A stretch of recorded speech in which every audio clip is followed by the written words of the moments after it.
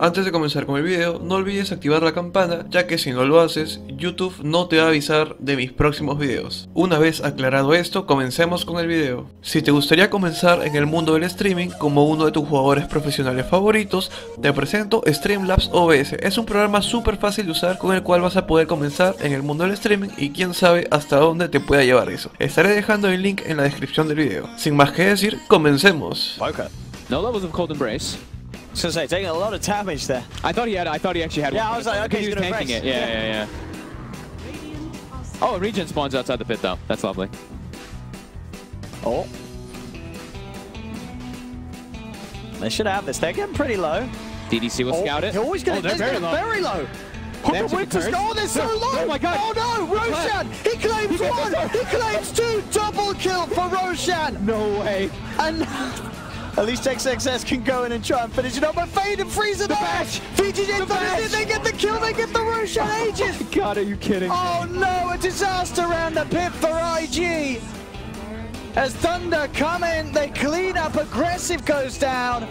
Q and Baboka trying their best to escape. They're going to be chased. There's a swap from DDC, bringing Baboka in. As, Roshan outplayed them all. And Fade, is he going to get the curse on Q? Yes, will. He is. Oh my goodness. I've never seen a bigger disaster around the Roche pit. The wave of terror. Minusing their armor, Roche walks into all three, two of them. claps, bashes one, kills another, then they're running into the pit, and he bashes... Game's been fantastic at certain stages of the game, but come those team fights, his presence is just so much more limited. He goes in with an Impale Finger combo, can't even kill off one hero. Blink.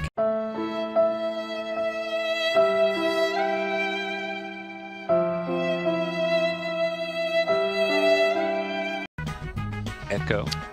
Airballs? Yes, he killed that Same small pressure. man. He backtracked the Laguna. Of all things to backtrack, he backtracked the Laguna. Rezo, he's got the chrono. Oh! Uh-oh. Well, Tim's ain't living that. To upgrade that to Abyssal. Yeah. He needs to grab that. Oh, the doppelganger dodge! That's one. That's all right. That's why he's got three of them. Yep. And your illusions will constantly just run into them and get stunned for like 4 seconds. Rezo walks up. Oh, Chrono on the 2 cores. It is the big one. It's got the 2 of them. Armor has got the Eon Disc. The Sprout does sort of help Raven out by the looks of it. They can't quite reach him. Raven will be fine, and so will Arm out. Neither hero's going down in that first Chrono. Rezo, the second misses. He doesn't get anyone. PPD tree. The what? Oh, the Treant? Yeah. I don't know, man. Treant doesn't... Oh, arrow. Nice arrow. I don't think he has the damage. In fact, if he's not careful, Fada could get Orchid. He almost killed CCNC. He had that. Why did he turn around? CCNC just don't get hit right now. That's a free kill, and he gets hit. Why did he stop? Fada had it. Oh, no. Fada just had a right click once. I mean, that was definitely a death. Consumed. All right. Consumed a shard. Like, where does gold go? Oh, boy. Oh, he misses! And then Tavo! Right through him! Disruptor's gone! You can go into the realm, but Tavo will go back and snatch you in! Ramses will go on the run. BKB is up. So he's Radiance, and he's not there, and he's still farming it. You're essentially playing this game not with a lead, but like 5,000 gold down, because that's all dead net worth on your Phoenix right now.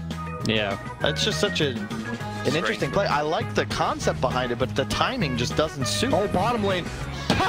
They kill each other, Arteezy and Miracle, but Arteezy gets the kill experience. And Miracle gets the gold. 1,100 gold. Wow.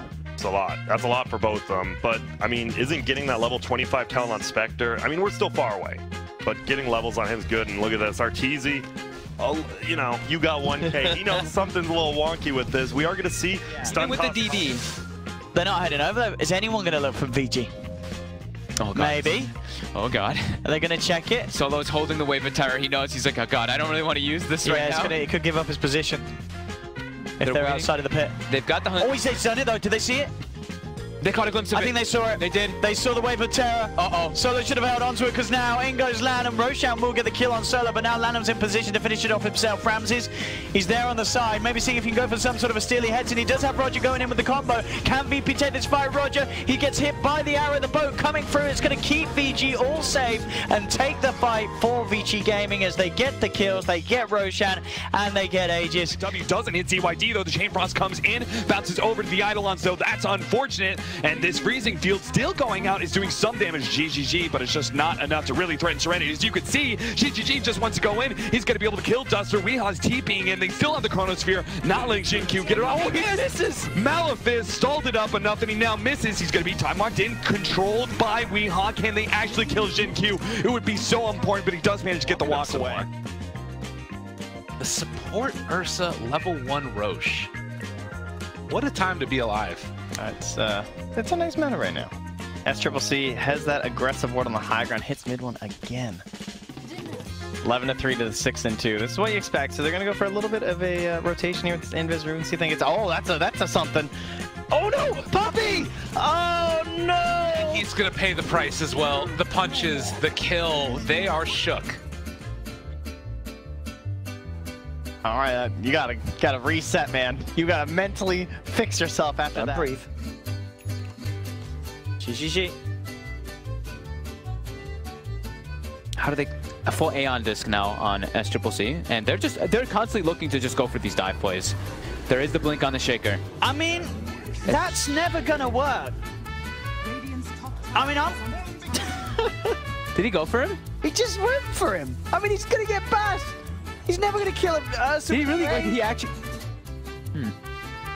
Oh my goodness. They will get a range tracks, Envy.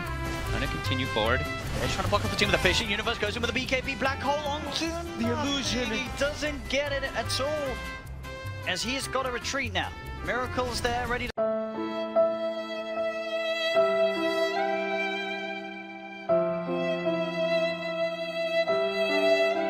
The lead in, there's the jump in from GH with the slam. That's going to be Universe got the relocate. Abed, he's pretty tanky. Oh, the creep got shackled. And they don't. TNC, Cuckoo comes in, does manage to get a really good overglow with a lot of damage coming in from behind. Raven, oh no, Moogie completely whiffs the Chronosphere. And as a result, They don't get that insta-stun. The Fisher, though, does come out now with a Wukong's command. They want to try and fight this one, instantly bursting Martu. And you get a big streak of his. Seb now could be in some trouble because of this rupture, but he's just going to use the decrypt, maxed out decrypt. Echo Slam from Jerix doesn't really connect all too well. He does end up getting stunned underneath the tower with the Sunstrike. No escape for him. Just one casualty per side. oh, they see him. Off the bash, can they chain stun? They can. He cancels ulti though. Oh, they didn't get the Blink Echo in time. He got the BKB.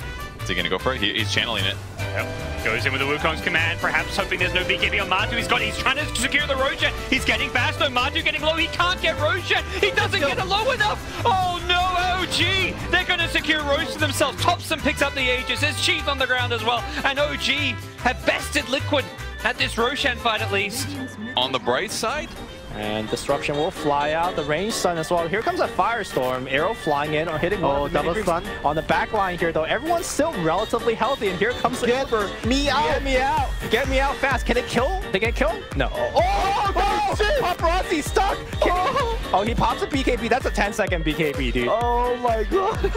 All right, at least he didn't die. At least he didn't die. He's fine. That's a 10-second charge. Oh my god. It's fine. Tuppy, he's not done. He's TP'd in, going on deep. He can't really deal with the eggs immediately, and they're kind of ignoring it. They found bigger fish. It's Rezo, the Dragon Knight. He's almost being brought down. Not quite. Ace is chasing after him with the Skeleton Walk, but back in the main fight, it's Nature's Prophet burnt to a crisp as Fantas all he can do is deny himself with a miscoil.